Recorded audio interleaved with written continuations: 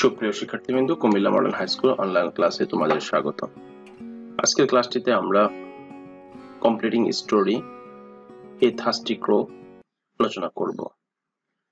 ক্লাসটি আশা করি উপভোগ্য হবে এবং এই ক্লাসটি থেকে আমরা স্টোরিটি শিখে নেব।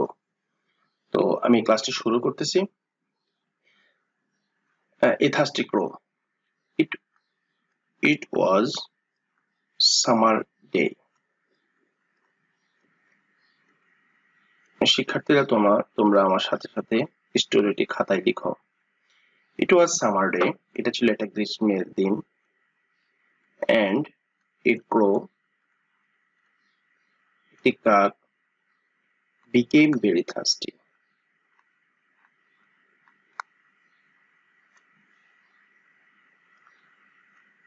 একটা কাক খুব তৃষ্ণার্ত হয়ে পড়ল। It was summer day, এটা ছিল একটা গ্রীষ্মের দিন। and a crow, একটি কাক, became very thirsty, অর্থাৎ সে খুবই তৃষ্ণার্ত হয়ে পড়ল। It went here and there,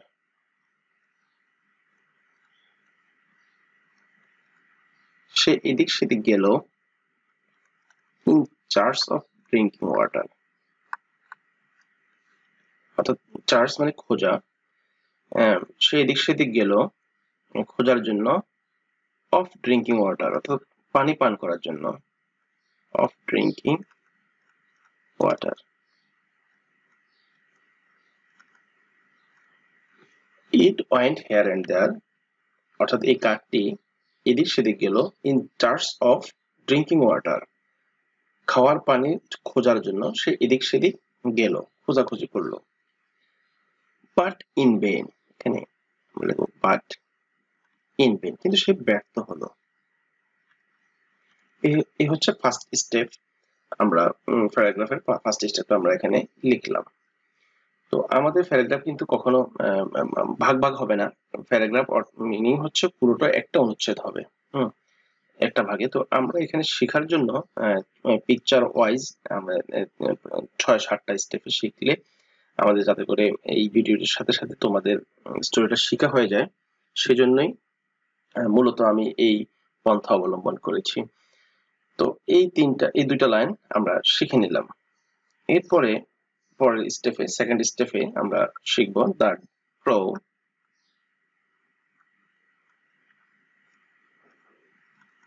did not lose hope,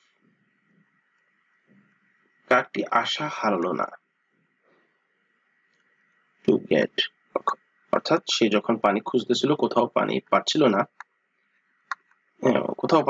না, কিন্তু সে আশা হারালো না, অর্থাৎ সে আশান্বিত ছিল যে সে পানি কোথাও না কোথাও পেয়ে যাবে। The crow did not lose, সে আশা হারালো না। টু গেট ওয়াটার, অর্থাৎ পানি প্রাপ্তির ক্ষেত্রে সে আশা হারালো না। হি ফাউন্ড, সে খুঁজে পেল। Found a jar, say jar একটা পানির পাত্র। at a little distance,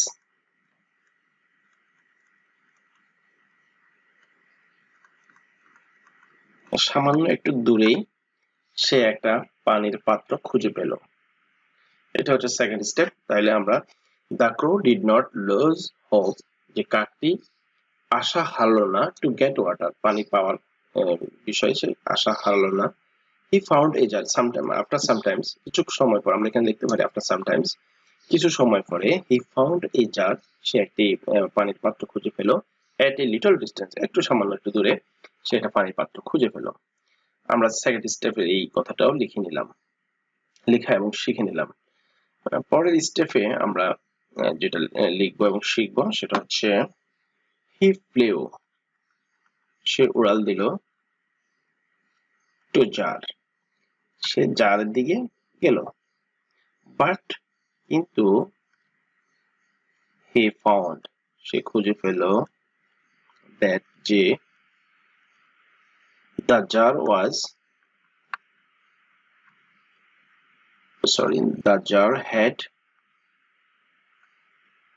only a little water, খুবই সামান্য পানি ছিল এই জারের মধ্যে। আচ্ছা,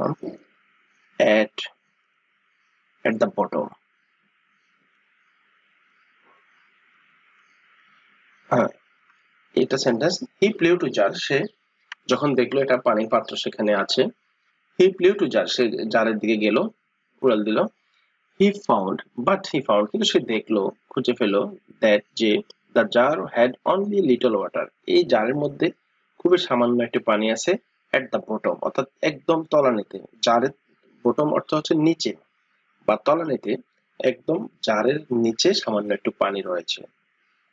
আচ্ছা, এটা হচ্ছে আমাদের থার্ড স্টেপ আমরা দেখলাম। এতটুকু কথা আমার মনে হয় শিখতে খুব স্টুডেন্টরা সময় বেশি লাগবে না, খুবই সিম্পল। এরপরে আসি পরের পিকচার এবং আমরা ছবি দেখে আমরা শিখি। দ্য ক্রো ট্রাইড,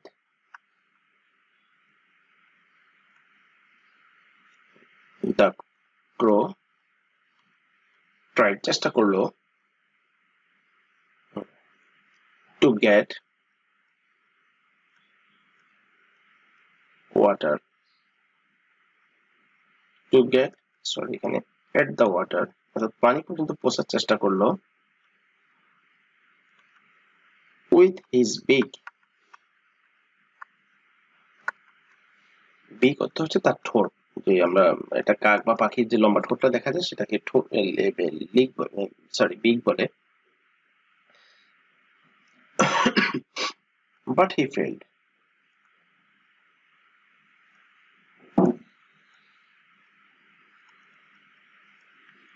আচ্ছা, দ্য ক্রো ট্রাইড, চেষ্টা করলো, to get at the water, সে পানি পাওয়ার জন্য, পানি পর্যন্ত পৌঁছার জন্য চেষ্টা করলো, উইথ হিজ বিক, তার ঠোঁটের মধ্য দিয়ে। বাট হি ফেল্ড, কিন্তু সে ব্যর্থ হলো। হি ডিসকভার্ড, সে আবিষ্কার করলো অর্থাৎ বুঝতে পারলো যে, discovered that the water was the water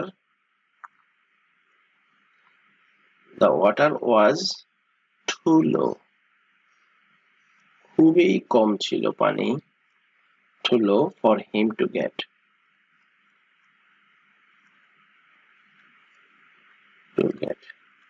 আচ্ছা আমরা সেন্টেন্সটা আবার সামনে এগিয়ে আবার আলোচনা করি। The crow tried to get, যে কাকটি চেষ্টা করলো, to get at the water, পানি পর্যন্ত, পানি পান করার জন্য চেষ্টা করলো, পানি পর্যন্ত পৌঁছার চেষ্টা করলো, উইথ হিজ বিক, তার ঠোঁটের মাধ্য দিয়ে। বাট হি ফেল, কিন্তু সে ব্যর্থ হলো। হি ডিসকভার্ড, সে আবিষ্কার করলো যে, that the water was to low, যে পানি ছিল খুবই কম, ফর হিম, তার জন্য, অর্থাৎ এই পানি পান করার জন্য পানিটা ছিল খুবই কম, যা ছিল একদম তলানিতে। আচ্ছা, আমরা স্টেপ 4 সম্পূর্ণ করেছি। তো স্টেপ 5 এ আমরা কি দেখবো? অল অন এ সাডেন, হঠাৎ সে নজরে পড়লো, এখানে অল অন এ সাডেন, হঠাৎ করে, হি স, সে দেখলো, সাম স্টোনস, কিছু পাথর, লাইং, লাইং অর্থ হচ্ছে শয়ন করা বা শুয়ে থাকা, তো পাথরগুলো পড়েছিল, আমরা সেটা লিখতে পারি lying near the jar. All on a sudden, হঠাৎ করে, হি স, সে দেখতে পেল, সাম স্টোনস, কিছু পাথর, লাইং নিয়ার দ্য জার অর্থাৎ পানির পাত্রের পাশে কিছু পাথর পড়ে আছে। হি পিকড আপ, আমরা লিখি হি পিকড আপ, সে তুলে নিল, পিক অর্থ তোলা, পিকড সে তুলে, আপ তুলে নিল, ইউপি, হি পিকড আপ সেই পাথরগুলোকে তুলে নিল, হি picked up the Stones, picked up the stones one by one, একটা একটা করে সে পাথরগুলো কি করে নিল, তুলে নিল। and dropped them, drop মানে কি ফেলে দেওয়া, ছুড়ে দেওয়া, ফেলে দেওয়া, dropped, and dropped them, এই পাথরগুলোকে ফেলে দিল, into the jar অর্থাৎ পাত্রের ভিতরে, মধ্যে ফেলে দিল, into the jar, into the jar, দিয়ে এখানে ইউজ করাটা into the jar, into the jar। তো দেখো all on a sudden হঠাৎ করে he saw সে দেখলো some stones কিছু পাথর lying near the jar, কিছু পাথর পড়ে আছে পানির পাত্রের কাছে। he picked up সে তুলে নিল the stones, he picked up the stones সে পাথরগুলোকে তুলে নিল one by one একটি একটি করে and dropped them সেই পাথরগুলোকে ফেলে দিল into the jar অর্থাৎ জারের মধ্যে সে এই পাথরগুলোকে ফেলে দিল। আমরা দেখি এটা হচ্ছে আমাদের 5 স্টেপ আমরা লিখলাম।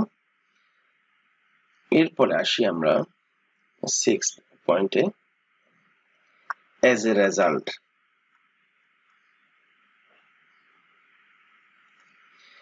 যেটা ফলশ্রুতিতে the water in the jar the পাত্রের এই পানিগুলো in the jar rose up gradually,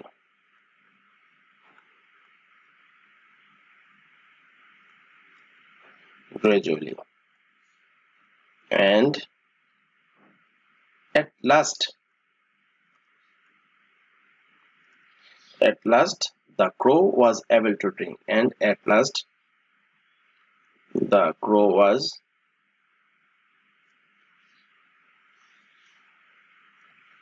able to drink।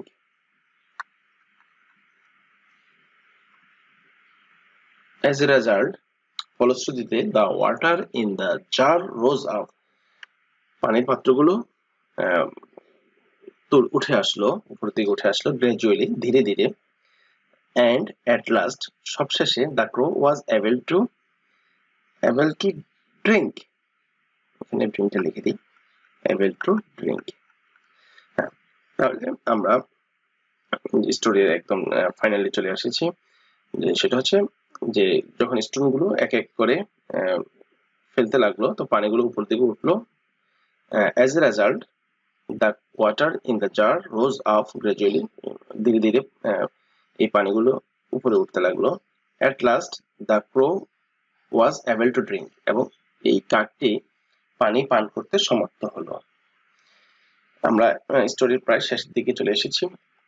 এরপর আমরা যে 7 স্টেপে লিখবো thus, এইভাবে the crow tried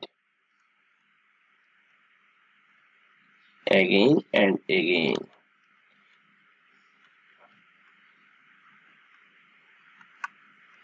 thus এইভাবে the crow tried কাকটি চেষ্টা করলো again and again বারবার চেষ্টা করলো, and at last succeeded,